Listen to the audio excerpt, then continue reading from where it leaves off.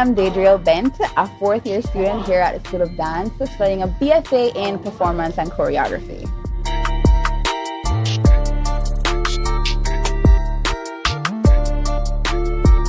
I have always loved dancing, but coming from Montego Bay, there was not much versatility in the art form, so I sought ways in which I could become as versed as the art form, and that led me to Kingston.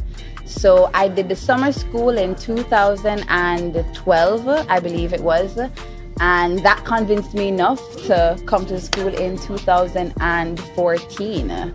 Back in Montego Bay, I was only learning traditional folk forms, you know, Gere, John Kunu, Kumina, and that was all on the JCDC. Just like any other choreographer, you have to make sure that your music is right. You have to make sure that your moves are coinciding with your music. You have to make sure that your dancers are on point. And as a choreographer, you know, you have to make sure that your dancers can actually manage what you want to do and it works with the music. I'm gonna have to say flexibility, because that has been my major downfall as a dancer. People believe that, oh my God, they can do these great things, they have great legs and nice arms. For me, I had to struggle to get my arms. A lot of people like to have dinosaur arms, T-Rex. So I had to try really hard with that. I had to push myself beyond the norm in terms of flexibility, because I didn't come to Edna very flexible. Matter of fact, I didn't come to Edna even knowing how to, you know, point my toe out with ballet, because I was rooted in traditional folk.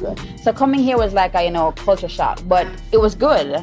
It made you wanna push, but it made me wanna push and push and push with each different genre of dance. It made me wanna be like, all right, great. If I'm this good at folk, I wanna be this good at all the others. My mom.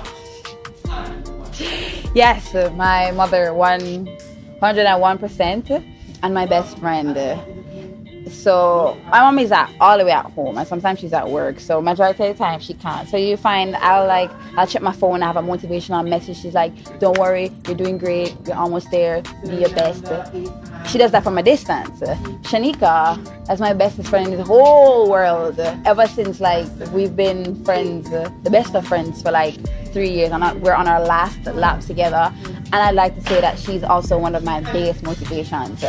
So we'll be in a class and I'm like, yo, I can't do this no more. And she's like, no, yo, come, we're gonna do this, whatever. And it works the same way for her and myself. If she falls short, I'm like, don't worry, we have this, whatever. Because she's an international student. She's all the way from Grenada. So we have our times when we're low, we have our homesick moments. She's like, you know, don't worry, fine, it's gonna be okay. We got each other's back.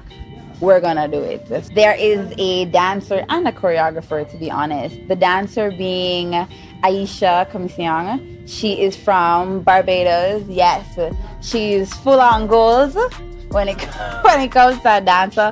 Full on goals. I was once told that, you know, I reminded somebody of her. She's really long. She's really beautiful. Her lines are amazing. Goals. And then the choreographer would have to be her best friend, being Jessica Shaw, who was once a lecturer here as well. When Jessica choreographs, it's like, wow, how did you really come up with that, fam? That is literally how I feel when you watch her choreography unfold on the stage.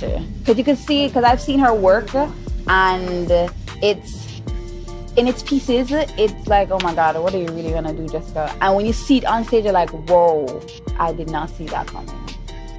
I definitely love the community of the environment.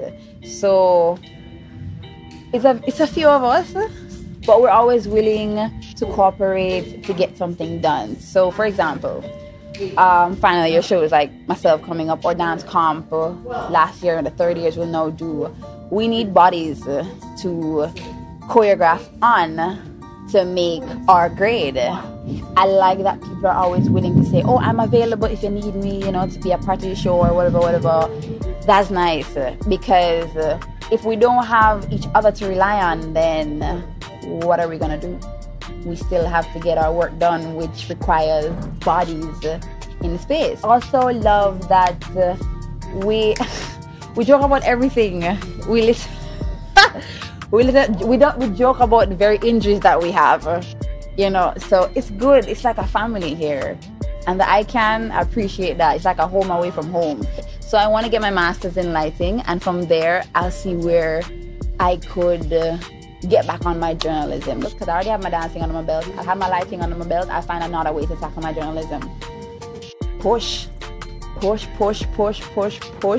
beyond push, because dance is very unforgiving, as they like to say. The body is very unforgiving, and that is something that can really bring down somebody's confidence and self-esteem.